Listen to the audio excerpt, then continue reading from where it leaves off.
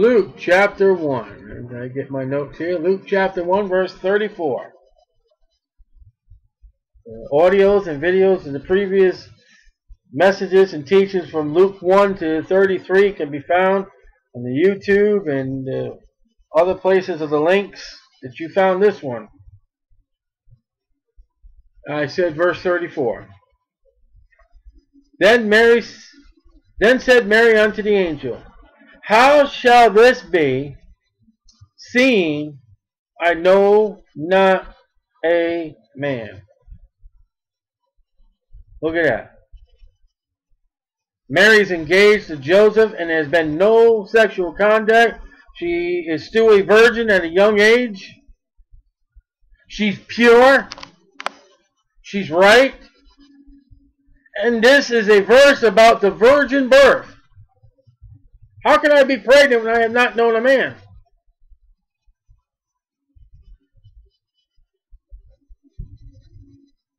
The angel just told her, verse 31, And behold, thou shalt conceive in thy womb, and bring forth a son, and shall call his name Jesus. Verse 34, Mary said, How shall this be? There is a set time for me and Joseph to be married, to come together as husband and wife. And it may not have been to a little while.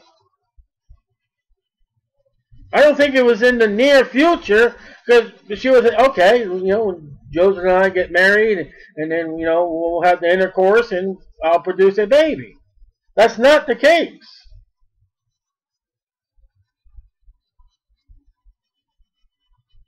In chapter 1, verse 18, Zacharias said unto the angel, Whereby shall I know this? For I am an old man, and my wife well stricken in years. Now he also was told that his wife, who's barren, and they're both old, they're going to have a son. Mary is told they're going to have a son. What happened to Zacharias and Elisabeth is the foundation again of the Jewish foundation of who they are. Abraham and Sarah, a 100-year-old man and a 90-year-old woman, had a baby named Isaac. Mary, you're going to have a son. I haven't been with any man. The angel's going to step ahead. He's going to tell her it's going to be done without a man. Mary cannot go back from Genesis to Malachi. There's no gospel written. Christ hasn't even been born yet. He hasn't even been conceived yet.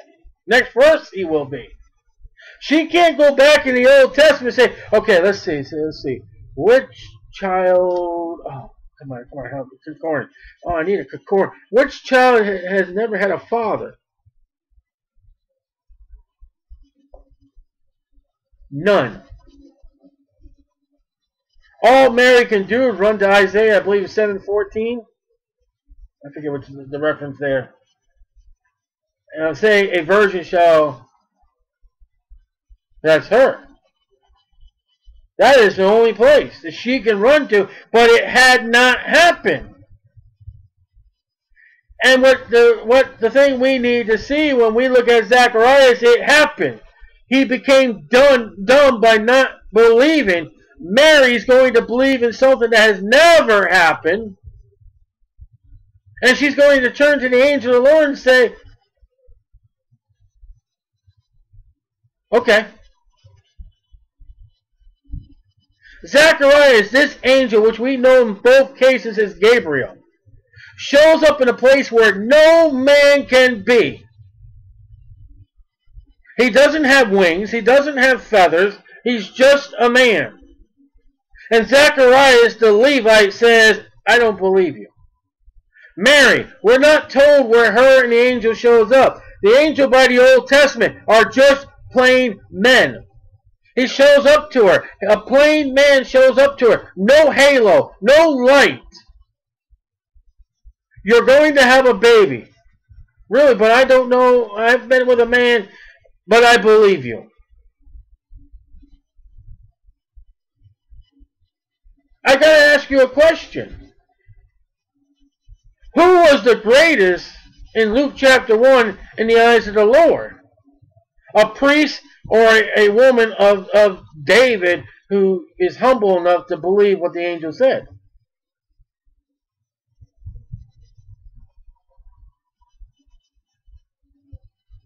Don't you think that these two people made an impression on the angel? You are the class of people on this earth that God has chosen you with the word and with the temple service, and you don't believe me? And you imagine he's sitting there talking to this woman. He's like, here we go again. She's not going to believe me. I'm going to have to make her dumb or something. You know, these stupid human beings that God made. And he's like, and she says in verse 34, how shall I know this? Or wait, how shall this be, seeing I know not a man? And an angel answered and said unto her, there is no rebuke. He is moving on. Okay, she's asked a legitimate question. And the angel is going to answer that question. Zacharias should, be scratching his head and, oh boy, that sounds familiar. Can you help me here, angel? Can you help me, Mr. Gabriel? What do you want help with? This sounds so familiar. Okay, what is the $500? What is the foundation of Judaism? Abraham. Yeah, more. Come on. Isaac. Yeah, come on, a little more, and it would come to him.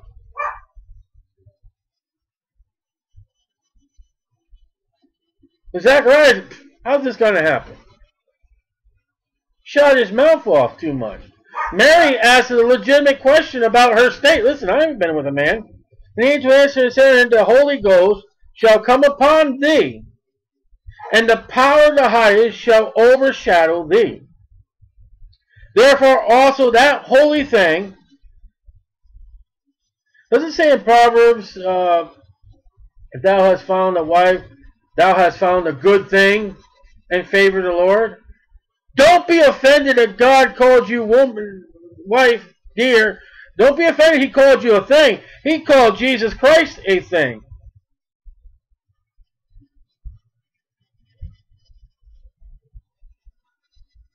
Right there. The embryo that will be Jesus Christ, God called a thing. He's got a message from God. I don't think Gabriel is going to step outside of God's word. Which shall be born of thee shall be called the Son of God. Now this verse is loaded. Now notice, she is not the mother of God. He shall be called the Son of God. Mary was an excellent young lady, but she would not have to be called anything more than what she was. Okay? We'll give her credit where credit's due, but we're not going to make her a god. Yes. The subject is the Holy Ghost.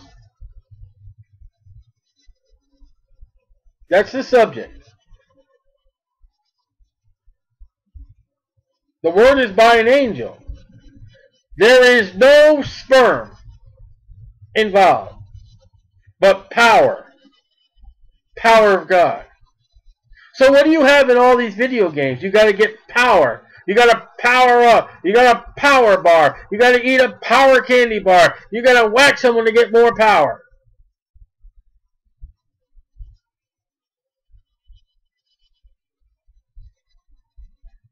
The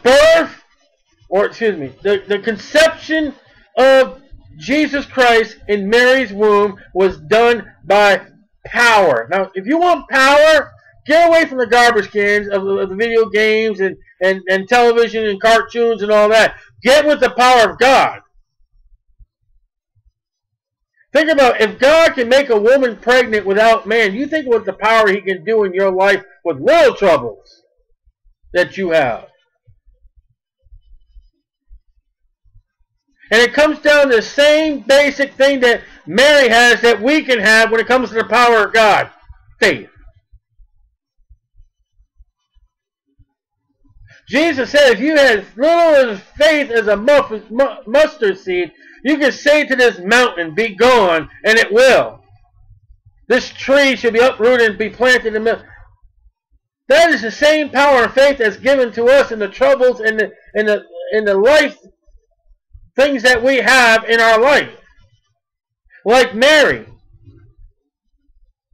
She's going to carry Jesus Christ, the Son of God. She has faith, and the power has been given to her by her faith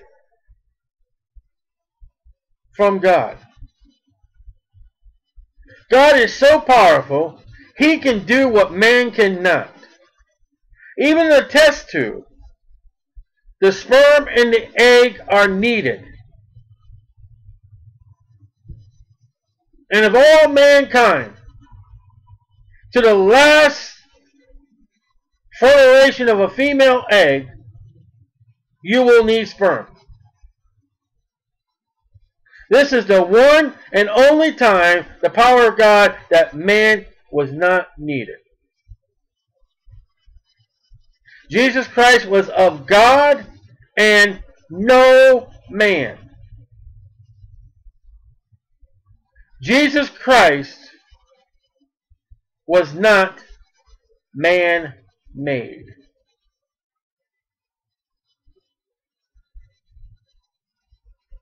You got to get that.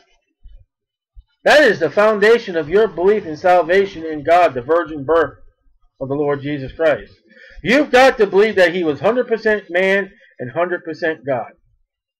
You have to. That is a must.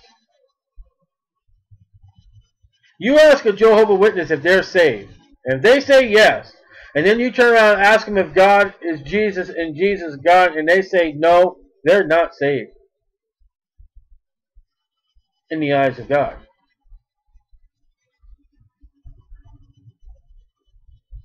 Now, to overshadow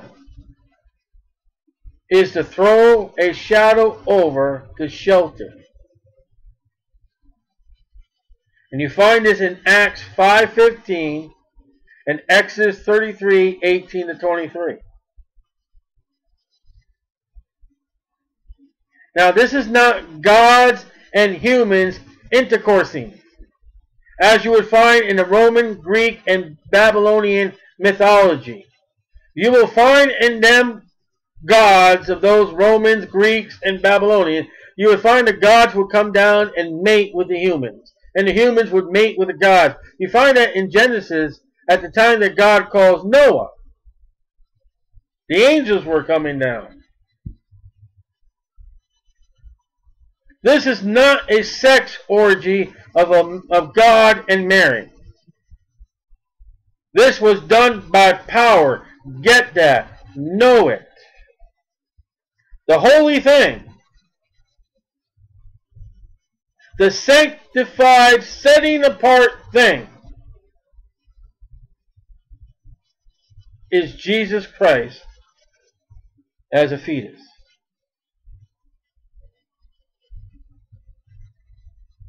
A noun is a person, place, or thing. It is Jesus in the womb as a thing. The birth is going to be labor for 9 months. Mary don't get special time for carrying Jesus in her womb.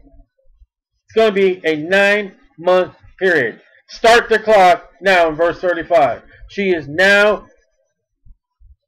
carrying a child in her womb. Get the clock ticking. So from verse 36, chapter 1, verse 36, unto chapter 2, verse 7, is 9 months.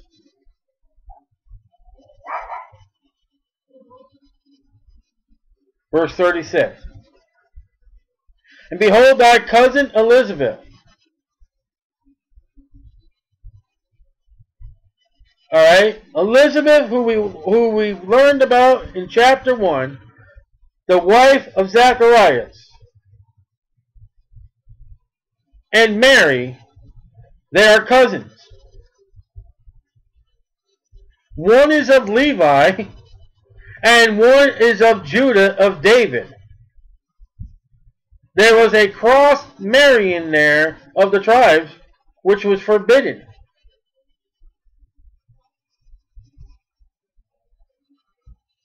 Somewhere in the line of Mary's family, because it says, chapter 1, verse 4 or 5, his wife of the daughters of Aaron. And they're cousins. There may be a possibility that there's the line of Levi in Mary. Now, I don't know. I don't understand the family relationship with cousins. I know brothers and sisters and mother and father and grandparents. When you get outside of that, cousins and nephews, and I don't know. I'll throw that out there. If you know about the relations of family, all that, and blood, and could it be possible, there's a possibility there. She has also conceived a son in her old age. Elisabeth, chapter 1, was told she was going to have a baby. In verse 36, the clock has already begun. Elisabeth is now pregnated. Is that a word, pregnated? The clock for Elisabeth has already begun. It says, behold, thy cousin Elisabeth, she has also conceived, past tense, a son in her old age. And this is the 6th month. John the Baptist is 6 months older than Jesus. And if Mary and Elizabeth were cousins, I think John the Baptist and Jesus were cousins or something like that. I don't understand the family relation. They're related.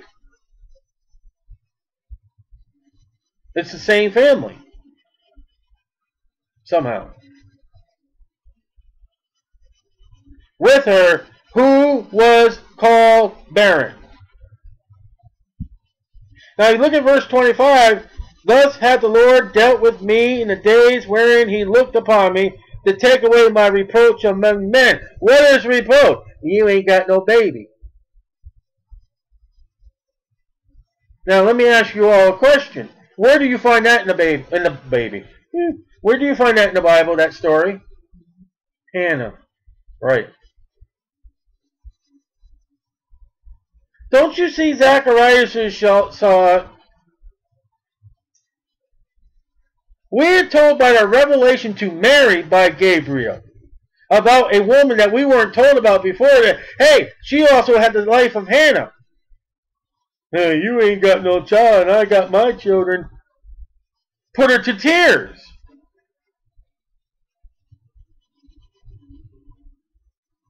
See what a little more Bible reading will do for you? When you read the whole Bible and nothing but the Bible?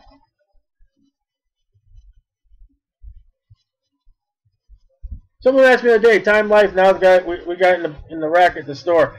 Not Time Life, one of them stupid magazines. Jesus. This says Jesus on it. You know, now you got the fall of Roman Empire. But that, he asked, what do you think about that book that says Jesus? That's just full of crap.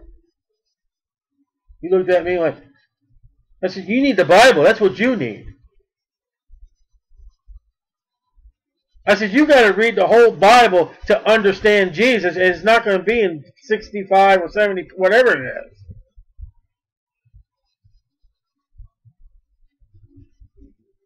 And my Bible probably costs cheaper than what that book will cost. Or magazine. It wasn't even a book.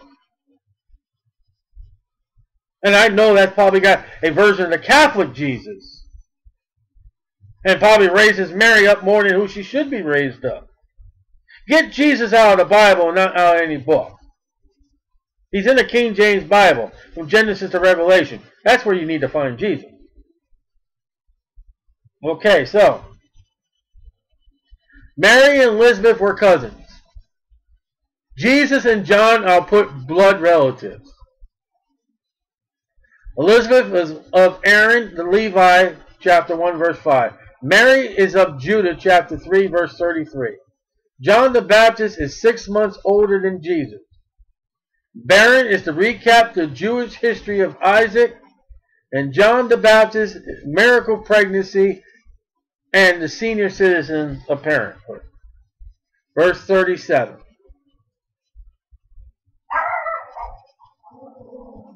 For with God nothing shall be made impossible. The pregnancies of Sarah, Rachel, Hannah, and the virgin birth. The impossibility, Psalms 89:35, Revelation 2:27, 1 Samuel 15:29, Numbers 23:19, where we get to God, He's not a liar, He cannot lie. Hebrews 6:18, Titus 1:2, and Isaiah 65:16. The subject is the pregnancy, Genesis 18:14, and the contents is vital, Genesis 18:14 and Luke 1:37. Isaac and Jesus are types. Genesis 18:14, Psalms 115 verse 3, Jeremiah 32:17, and Matthew 3:9. Now, 138. 138. And Mary arose in those days. Wait a minute, I'm reading wrong. And Mary said, Behold the handmaid of the Lord. Be it unto me according to thy word. And the angel departed from her. She believed. She did not cast no doubt and didn't say, how can this be? She submits to God without doubt and without rebellion. Now, how's that?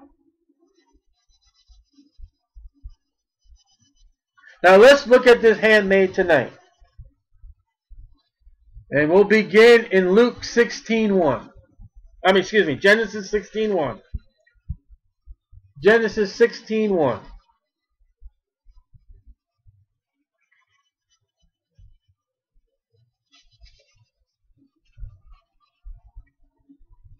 I'm going to say something here, and you don't have to believe it. But didn't we read in Luke 1:38 what Mary said? I'm a handmaid of the Lord. Let's run to Genesis 16:1, and we find something very particular. And Sarai, Abraham's wife, who's the foundation of the Jewish race? There they are right there. Sarah and Abraham.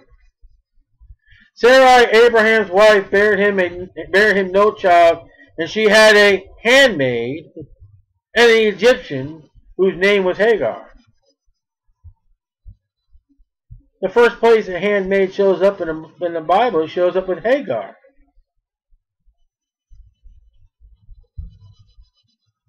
Could it be quite possible that Mary was thinking back to the days of Abraham and Sarah and thinking a handmaid? I'll leave it to you in prayer in the Lord. Well, let's run to another place where we find this word that Mary uses, handmaid. Ruth 3:9.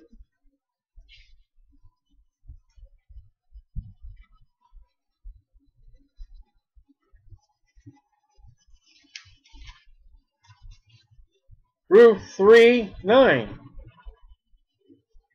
If I can find it here among my notes. And he said, Who art thou? And she answered, I am Ruth, thy handmaid. Isn't that what Mary said?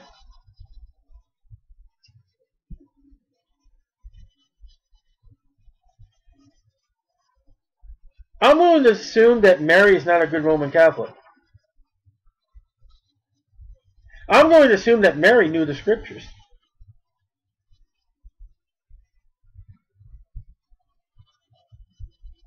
And that Mary, the kind of girl that she was, If a priest would come up to her and give her the crap that they give to the people today, she'd take that collar and wring his neck with it. Because Mary will give a commandment in Luke later. What he tells you to do, talking about her son, do it.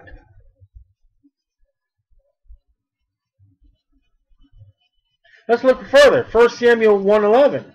Doesn't that tell you something? 1 Samuel chapter 1, verse 11. This is Hannah. Now you answered the question.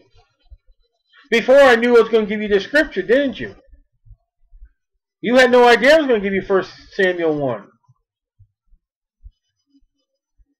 And she vowed a vow and said, O Lord of hosts, if thou wilt indeed look on the affliction of thy handmaid, and remember me, and not forget me, and not forget thy handmaid, but wilt give unto thy handmaid a man child. Doesn't that sound like Mary?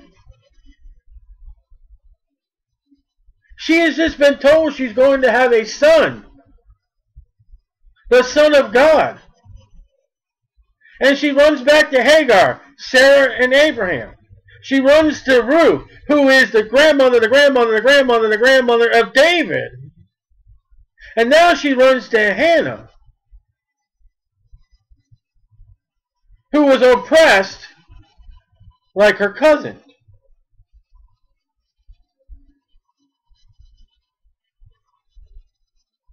Mary runs into a lot of, she could have used all kinds. I'm thy servant.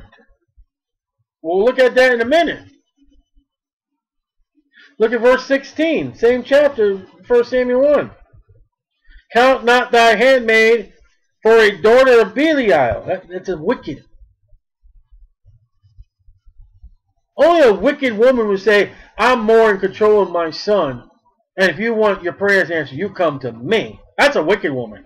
That was not Mary.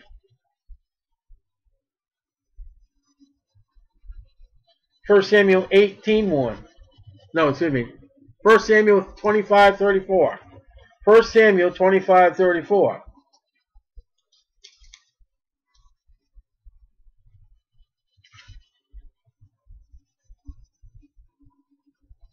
For very deed as the Lord God of Israel liveth, which hath kept me back from hurting thee, except thou, I got the wrong reference here. 25:34. Except thou hast hastened come to meet me, surely there have been not. There's somewhere here that Abigail says, I'm thy handmaid. 41. 41. And she arose and bowed herself on her face to the earth and said, Behold, let thy handmaid be as a servant, to wash the feet of the servants of my Lord. Let me make that little correction down. Oh, I got 34 instead of 41. Okay, correction there. Alright. A handmaid, you're not going to like this, is a female servant. A servant is Latin. And the Latin is to keep or hold. Property, one that wants. That is, stops, holds, attends, or one that is bound. In the 1828 dictionary, number 1.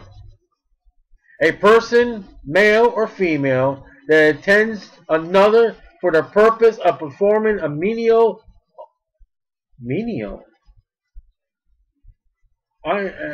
carrying a baby, office for him, a mother, who is employed by another for such offices or for other labor, yeah, okay, and is subject to his command. A servant differs from slave, as the servant's subjection to a master is voluntary. The slave is not. Mary had a free will. You thought I was going to say Mary had a little lamb. Mary at any point could have told the angel, no, not me, sorry. I got a life to live. And if you interrupt my life, I'll just have that fetus aborted and I'll go on living the way I want to live.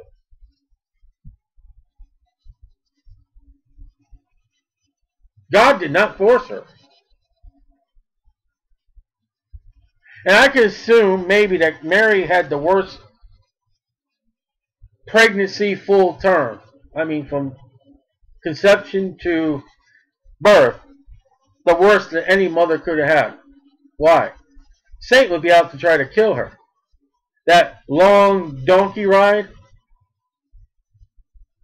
Now come on, if you've ever been pregnant, wouldn't you really enjoy being on a donkey for many hours, if not days?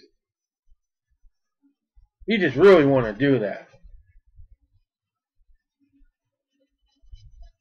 Every slave is a servant, but every servant is not a slave.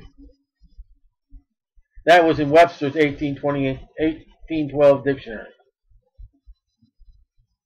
I thought that was interesting to read. Back to Luke chapter 1, verse 39.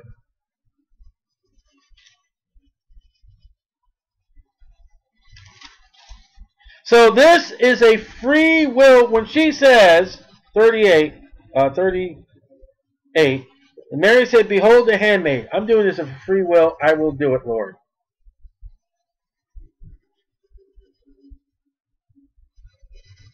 It's quite interesting because look at verse 18. Zacharias said unto the angel, after the angel explained it, whereby shall I know this? He gives an excuse.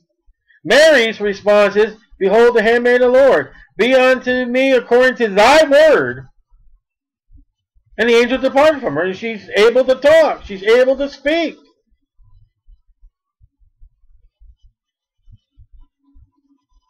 Zacharias is still dumb.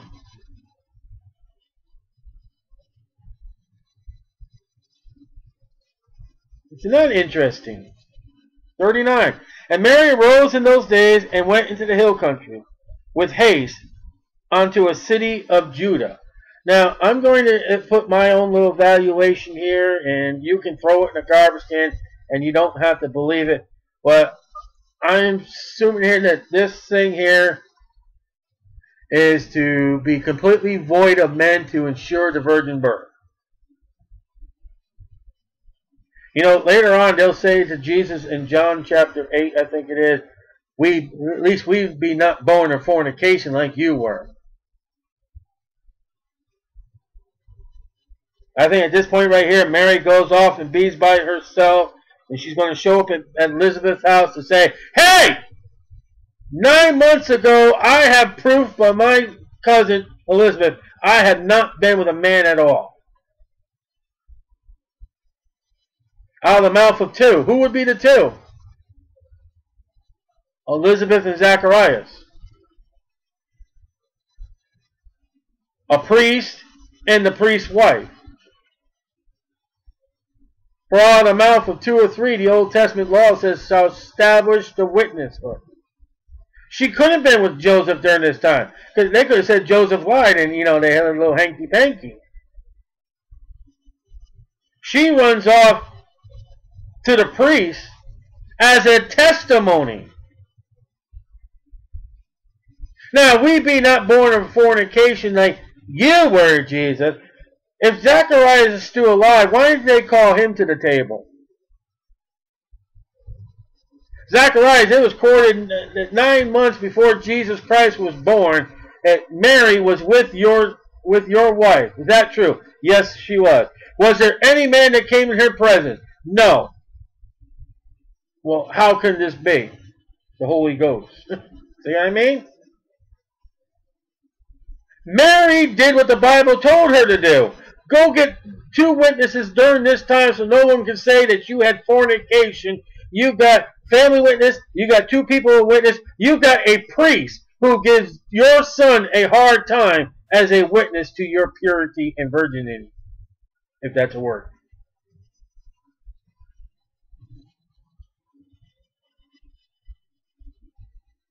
You can't say Mary had fornication.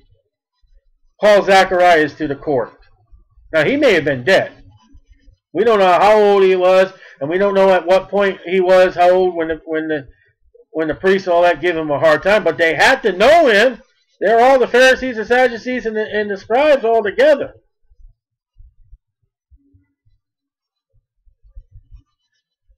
Verse 40. Verse 40. And entered into the house of Zacharias. There we go. And saluted Elisabeth. That doesn't mean she don't go there, with her up there, just, how you doing, cousin? Cousin, how you doing? Now, don't you know that they both got good news? And don't you know that they have news for the National Enquirer at the supermarket? Old ugly woman has a baby. A woman has never had sex, have a baby, and living in the same house. Elvis and Adolf Hitler will join her for dinner. I mean, no.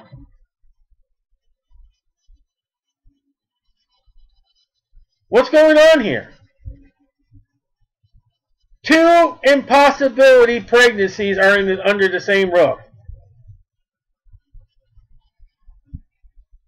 Grandma Elisabeth and Purity Mary are both filled with a baby in their womb by God. And Zacharias is in the corner over there. Can't say a word.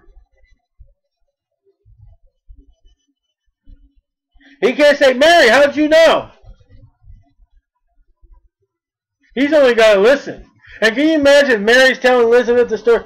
I had this angel come up to me. Oh, what's his name? Gabriel. Can you imagine Zacharias' eyes flirting up?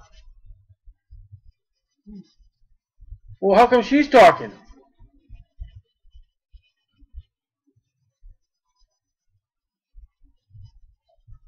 Don't tell me that Gabriel was not mentioned in that house that afternoon.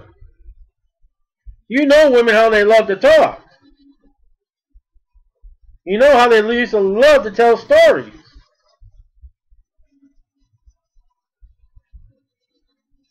And there is Zacharias sitting there because it's not his time to be at the temple. You know God made him be there to hear the whole thing. How come this little maiden woman who's pure had more sense to believe me, God, than you who are a priest?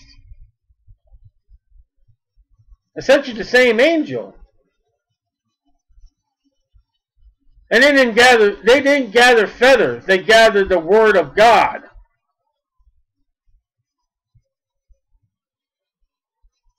Her life without a man, excuse me, would be witnessed by two, Elisabeth and Zacharias.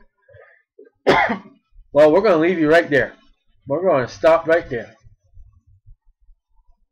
We're going to leave you these two. The three of them are together.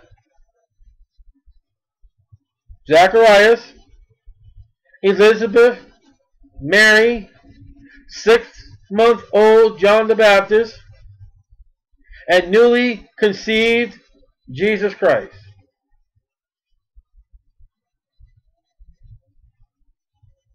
What a place to leave you.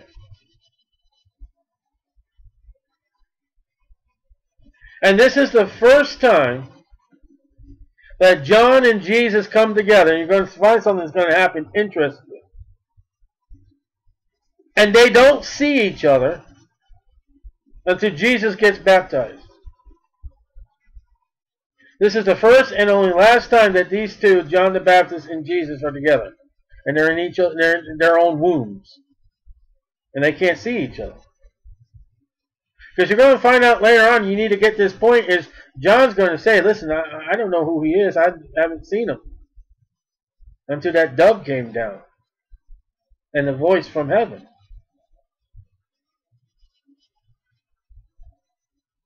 And if you think if life is not life in the womb, what do you pick up next week? And what we pick up next week is you better be careful what you do, woman, if you are pregnant, and what that baby can pick up inside your womb. But we'll leave it just like that. We're going to leave with the 5 people. John the Baptist, Jesus Christ, Mary, Elisabeth, and Zacharias are under the same roof. And we're going to let Mary and Elisabeth talk about Mary's story of what happened, and Elisabeth, what her husband has written to her has happened, And every time they mention the name Gabriel, you know Zacharias is going to lift up his eyes like, oh, boy, did I blow it. Because you know what? Had he believed the angel, can you picture these three adults sitting at the table talking about their stories?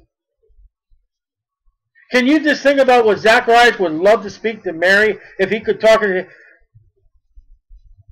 Did he have blue eyes? Yeah, that was him. I don't know if he had blue eyes. I'm just saying.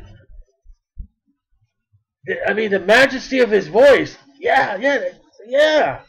I was right there in the temple where it happened. I was taking care of the incense, and there he was. Where did you see him, Mary? But he can't.